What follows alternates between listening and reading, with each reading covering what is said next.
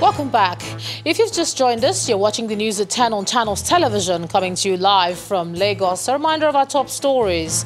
NCDC announces 16 confirmed new cases of COVID-19 in Nigeria as the federal government asks for cooperation of Nigerians in the effort to curb the spread of the pandemic. Says the nation is at war with an unseen enemy. National Assembly leadership faults implementation of the social investment program by the federal government as it meets with the Minister of Humanitarian Affairs over the conditional cash transfer. At least 5 persons reportedly killed following attempt by police and members of the Civilian Joint Task Force to enforce the lockdown order in Kaduna South local government area. And the city of New York in the U.S. reports highest COVID-19 deaths in a single day as total figure for the country hits over 11,000. Plus, we'll have business, sports news from Abuja, the FCT, and later on international news from our London studios. Our website, channelstv.com, has more information on our top stories and others. Do subscribe and watch Channels Television's live stream on YouTube and other social media platforms using your mobile device browser, or you can download the Channels TV app for Android and iOS devices from their respective stores. You can also watch us via your smart TV platforms on Apple, Android TV, Fire, and Roku TV as well. Things have taken a violent turn in Kaduna State, resulting in the killing of at least 5 people after police operatives and members of the Civilian Joint Task Force attempted to disperse traders who defied a lockdown order in Kakuri and Trikania areas. Some youths from Kaduna South local government area have been protesting the killings, which our correspondent gathered occurred when a fight broke out between the JTF members and the traders. The local vigilante group had attempted to disperse the traders who converged on a temporary market in the Trikania following the close of the market on Monday. According to the spokesperson of the Kaduna State Police Command, Mohammed Jalige, rather than return to their various homes after they were initially dispersed by the police in Kakuri, the traders moved to Trikania to continue their businesses. He said the traders later engaged in a bloody clash with the civilian JTF members who had attempted to chase them from the market. Let's talk about these developments around defiance of the lockdown order. Joining me live is a security consultant, Mr. Kabiru Adamu. Thanks a lot for joining us on the News at 10. Good evening. Thank you for having me. Now, we heard from the Presidential Task Force, at least in Lagos today, and we heard the FGF talk about the country being at war with an unseen enemy. Is this how serious you think Nigerians need to take this order to stay at home? Yes, given the ravaging effect of COVID-19, as we've seen it across the world, like you said in your remarks, in New York, in Spain, in Italy, we're talking of almost 1,000 deaths per day in those places. So yes, this is an enemy that needs to be taken seriously. And the lockdown, for now, in addition with social distancing and other hygiene practices, are the only mechanisms that the world know how to deal with this pandemic. There is no known cure as yet or vaccine for it. So these measures announced by government are the only measures, and we need to take them seriously. Yeah, we've seen about 5 people reportedly killed in Kaduna State, and the issue was enforcement. What is the best approach security agencies need to adopt while passing across this message of staying home? Because the whole idea is not to lose life through COVID or brute force on the other hand. So in your experience, what should be the best way we can go about it so that we don't have a death toll on the other hand? So in the first place, the security component of the Presidential Task Force on COVID-19, I hope that they've done their risk assessment, so they know the potential hotspots. The area where we discussed, Turkania in Kaduna, is a known hotspot for gang violence and gang activities. And this type of and groups that unfortunately have a history revolt when it comes to government policies should have been documented and those hotspots identified. The second component is risk communication. After you've done your assessment, how do you communicate this policy to these groups the way you and I and other, quote-unquote, educated persons will understand this communication is very different from the way these groups will understand that communication. Likewise, women, likewise, children, likewise, other groups, especially in the rural environment. So what types of communication were done for this particular group? And then for the security operatives in the field, I am very worried that till today, and perhaps someone can correct me if I'm wrong, I haven't had a standard operating procedure that has been developed for the involvement of especially the military, and in addition, the police, which is the lead agency in this type of civil operations.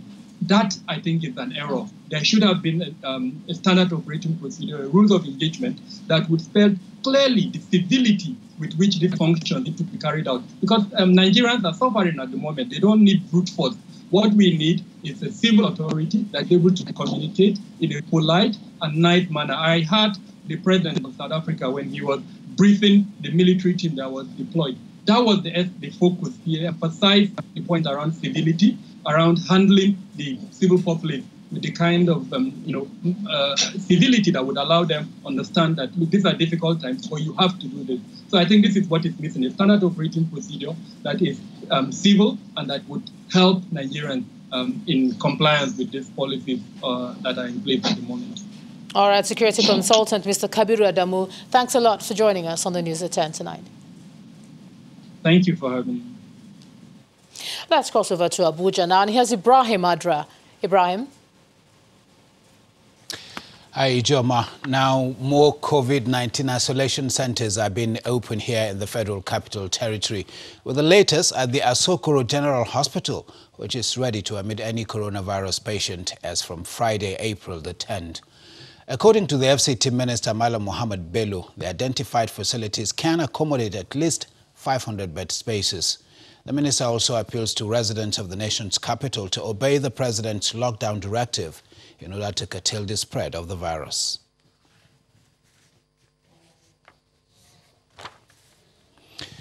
And as part of efforts to arrest the spread of coronavirus, the federal government has commissioned the first made-in-Nigeria ventilators and safety tunnels manufactured by the National Agency for Science, Engineering and Infrastructure, Sani. At the commissioning ceremony in Abuja, the Minister of State for Science and Technology explained that the federal government remains committed to ending the scourge of COVID-19. Efforts towards curbing the spread of the coronavirus in the country appear to be in top gear as the federal government commissions safety tunnels, ventilators and vehicle disinfectants in the nation's capital. Thank you. That's the glory of Allah subhanahu wa ta'ala.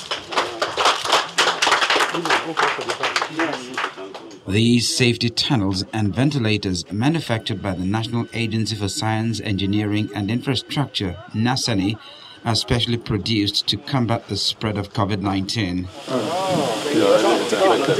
The Minister of State for Science and Technology inspects the equipment, which are the first to be manufactured in Nigeria. With inspection over, the Minister commends Sani for taking the lead in manufacturing equipment. I am very glad on behalf of the Minister, Dr. Ogbonna Awonu, to congratulate Sani for the manufacture of these prototype ventilators, which I understand they are mobile. This has, in no small way, improved Nigeria's capacity to contain this virus that is plaguing every nation. We are going to interface with relevant agencies of government and ministries to ensure that Sani is empowered to manufacture this in large quantities for distribution to our various hospitals. The Executive Vice Chairman and Chief Executive of Sani explains the importance of the products and offers assurances of the agency's preparedness for mass production based on request. Everything was designed afresh. We camp people throughout the periods of the lockdown. In fact, before then, people have spent 9 days in a camp in one of our institutes in Mina to bring all the models we need, design, we share ideas, we look for availability of materials and produce what is practicable. The ravaging impact of coronavirus is a major source of concern globally, and these first made-in-Nigeria ventilators and safety tunnels are no doubt a boost in the fight against COVID-19.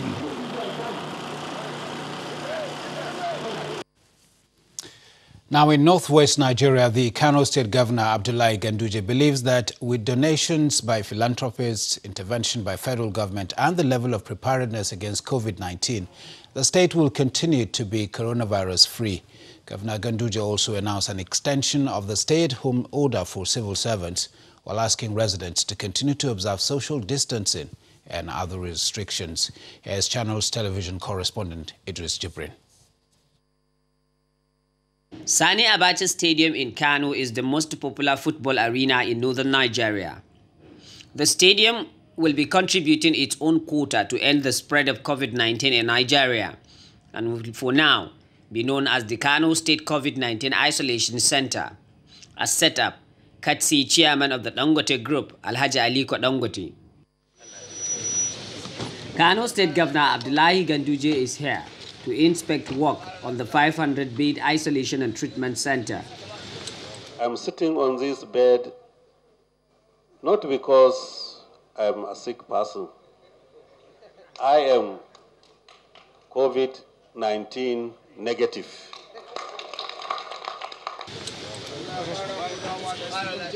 While no case is reported or suspected in Kano State, Governor Ganduje wants to be battle-ready for any eventuality. We have closed all our 11 borders going into Kano and going out of Kano to make sure that people are prevented from coming into Kano.